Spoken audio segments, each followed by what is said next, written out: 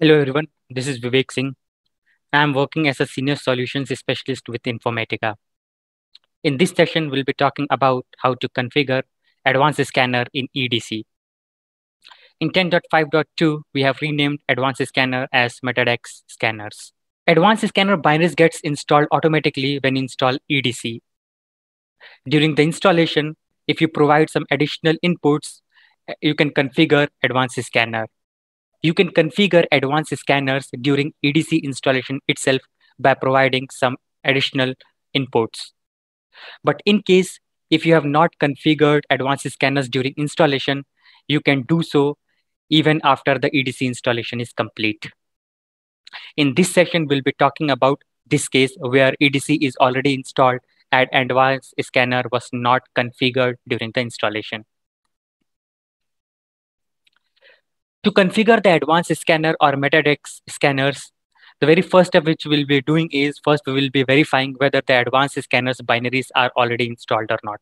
Advanced scanner binaries get installed under services catalog service advanced scanner application folder. So we will be running ls-ltr command to check the presence of advanced scanners binaries. I have logged into Informatica domain machine and we need to log in as a user which runs Informatica services. In my case, root user is running Informatica services, hence I have logged in as a root user. When I run ls-ltr command, I can see bunch of files are present, which means advanced scanner binaries is already installed on this EDC node. Once we have verified, the next step is to create advanced scanner workspace. And after creating the workspace, we will also need to set up scanner's workspace environment variable into the bash profile of the user which is running Informatica services. So let's do these two steps.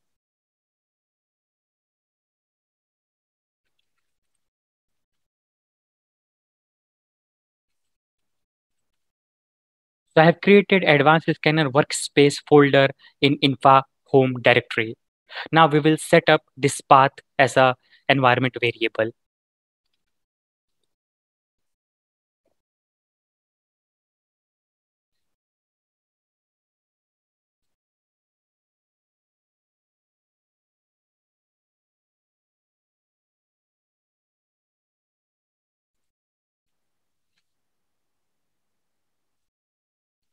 After setting the environment variable, I will load bash profile so that this variable reflects for all the sessions.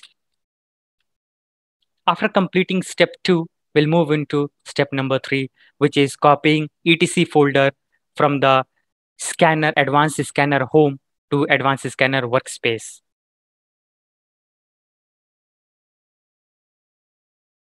Now let's verify if the folder and its content are copied into a scanner's workspace. Here I can see the etc folder, and inside the etc folder, we can check some files are present.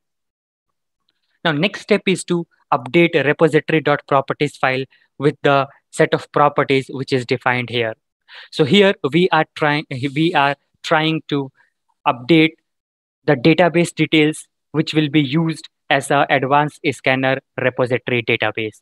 So here you can see we are setting the repository as a true, and then we are providing the JDBC detail of the database. So in my case, I'm going to use Oracle, and similarly you can use SQL Server as well.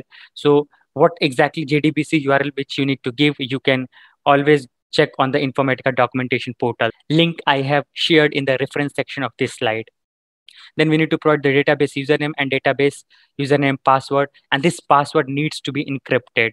Now, how to encrypt this password? For that, you can use the command which is provided here. So once you run this command on Informatica node, it will ask you to enter your password in plain text format, and then it will encrypt and provide you an encrypted password. And that password we need to provide it here. So let's set these properties in repository.property file.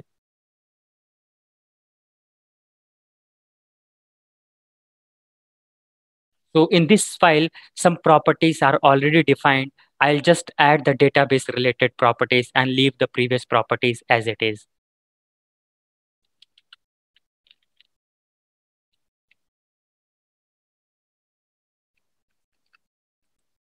So I have added JDBC URL, username, and encrypted password here. Let's save this file. After updating repository.properties file, we need to run repositoryutils.sh, which is present in the app folder of scanner home directory. So first, I'm granting 755 privileges to all the folders and files inside scanner home directory.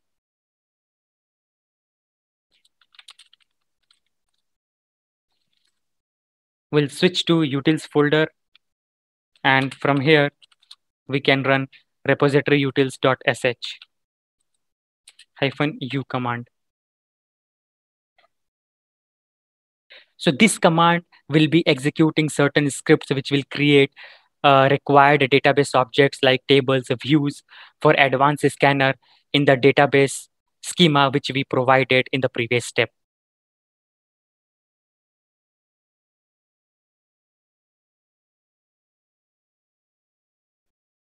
So the command is successfully executed.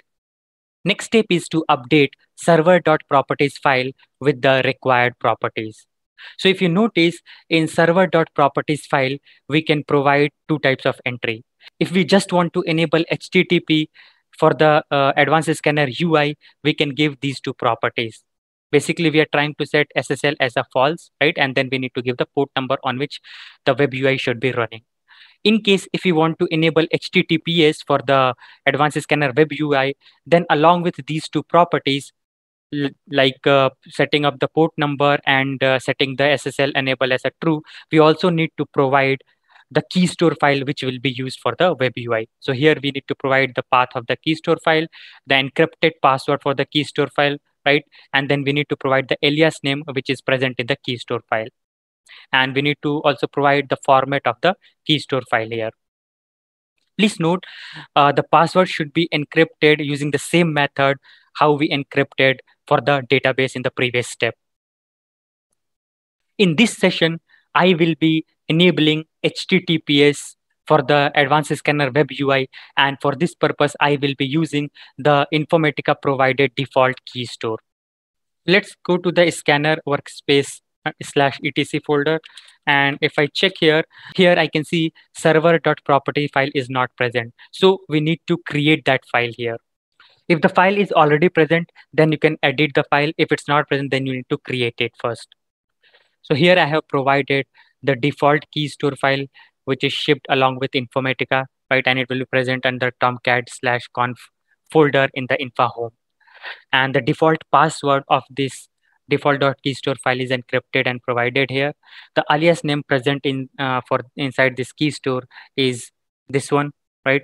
This you can check it. So to check what is the alias name, right, in a key store file, what you need to do is you need to run key tool -list -keystore and then path of the key store file, and then you need to provide the password. Once you run this command, you can see the alias name present in this key store, and that alias name you need to provide it here. The format of this key store file is jcase, and that's what I have provided here. Format also you can see it from here.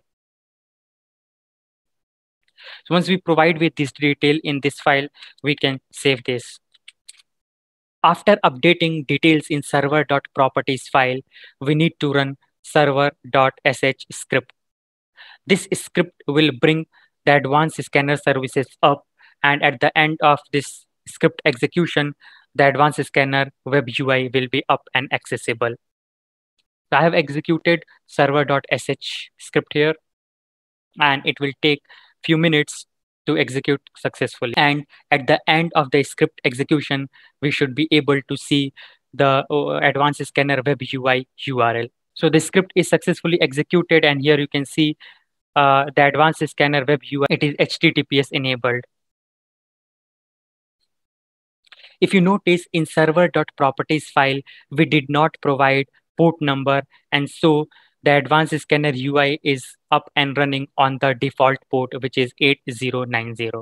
So let's first check this one if the URL is accessible, and then we will try to change the port number.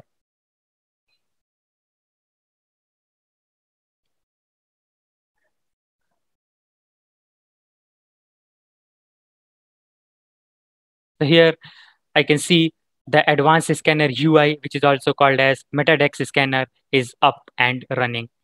The next part will be to assign license to this, but before assigning the license, let me change the port number.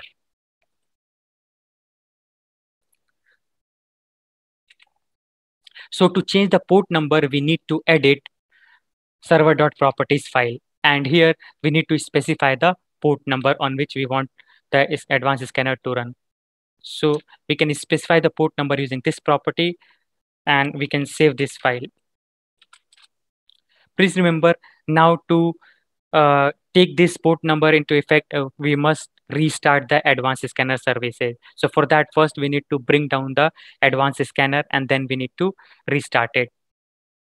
So to bring down the advanced scanner services, all we need to do is we need to run the same command sh space server.sh script, and then we need to provide argument as stop. You can see stopping advanced scanner process 17130. Now we can check the status using ps-ef command.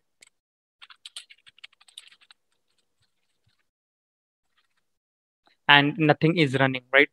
So that means the advanced scanner services are stopped. Now let's restart advanced scanner. So for that, we need to run the same command. We just need to omit the stop option.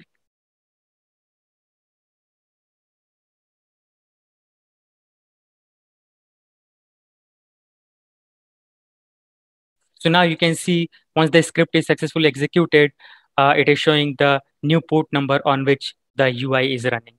So let's access this URL.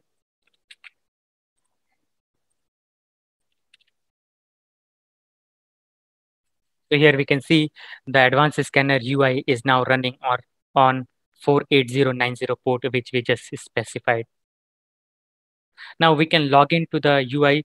So the username and password, the default username and passwords are admin.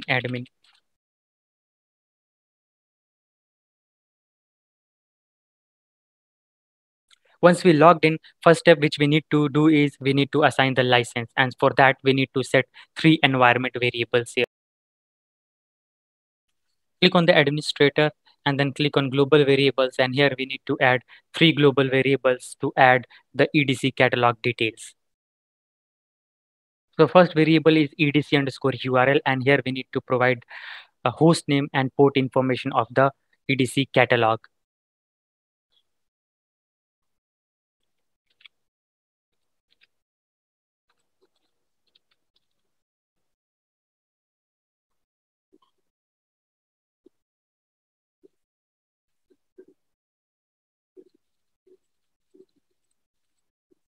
We need to provide the administrator user detail here.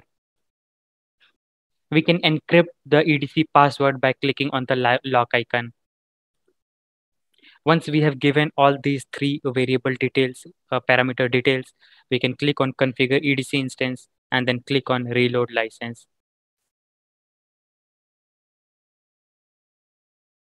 You can see license tested successfully message, and you can refresh this web page and the error message will go away from the bottom. Step is to run install scanner.sh script so that all the scanner files will be installed in Advanced Scanner. Once install scanner.sh is executed, we need to restart catalog service and then Advanced Scanner.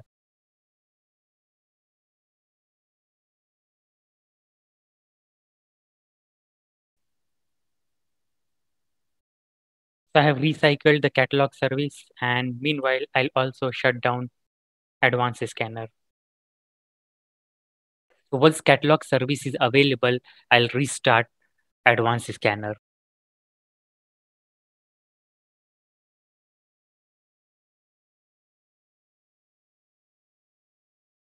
Here I can see the Advanced Scanner UI is up and running.